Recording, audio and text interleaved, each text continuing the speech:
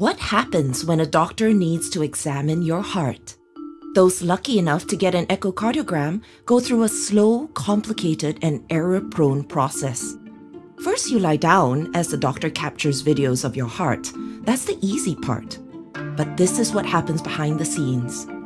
The doctor has to manually sort multiple views according to the angle it was captured, and then searches frame by frame to find the highest quality images at the exact correct moment of the correct heart cycle in order to begin manual measurements. Outlines are traced tediously around regions of the heart to then measure lengths, widths, and volumes, all of this taking at least 30 minutes and around 250 clicks. Worse, when two doctors measure the same exam, you get two different answers. Meanwhile, you have to wait another day or even longer for your results. But what if there was a better way?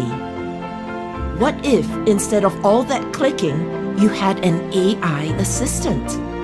What if there was no more manual tracing because it all happened automatically with zero variability? What if AI support offered everything you need in less than a minute and with just one click?